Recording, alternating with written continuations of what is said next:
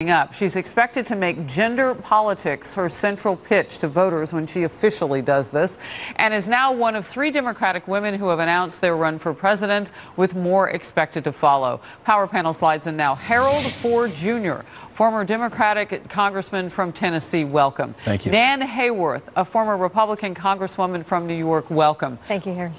Great to have former lawmakers on the deck today. Let's start off with the gender card, and most recently your political party with a great deal of experience with this. Well, I tell you, Kirsten Gillibrand presents a compelling picture. The question is whether or not she or any of these candidates are going to be able to put together 2 things. 1, a compelling, inclusive economic message that is positive. And 2, whether he or she is able to demonstrate that they can manage a complex government, as we were talking off screen.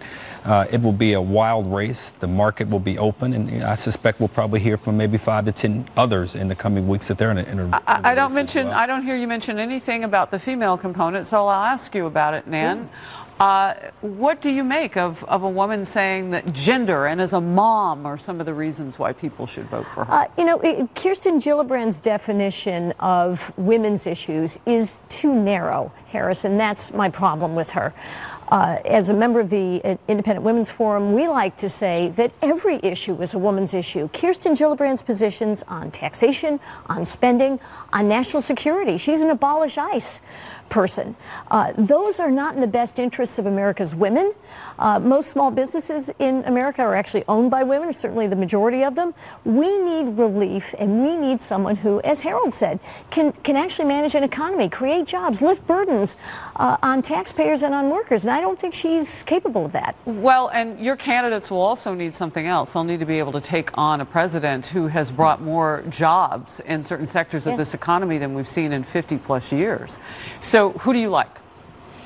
Look, I'd stick with the definition I've laid out. I think there are a number of people out there talking about it now who are smart and able to do this. This is no disrespect to Senator Gillibrand, but I think you got to look at a Kamala Harris. You got to look at a Mike Bloomberg if he's serious. You like him on one ticket? Look, look. I'm not here to pick our ticket. We'll let voters in Iowa, New Hampshire, and these other places make those decisions. But I think you got to look at in Cory Booker. There are a number of these people out there who I think are formidable, but they're going to have to go through, to Nan's point, find a way to appeal to voters, find a way to appeal to all voters. This is not going to be an identity politics game alone. The interests, politics, and identities of voters are not neatly tied to parties like they were 10 and 20 years ago. You're going to have to appeal to voters who may be Democrat on trade, may be more Republican on one thing. Look at Donald Trump. He is an amalgamation of a number of different positions when it comes to economic issues. Ford and Ann, I'll bring you back on a day. We had a little bit of breaking news earlier, so thank you. Thanks for having me on. Absolutely. Harris. I'll be right back. Liberty Mutual.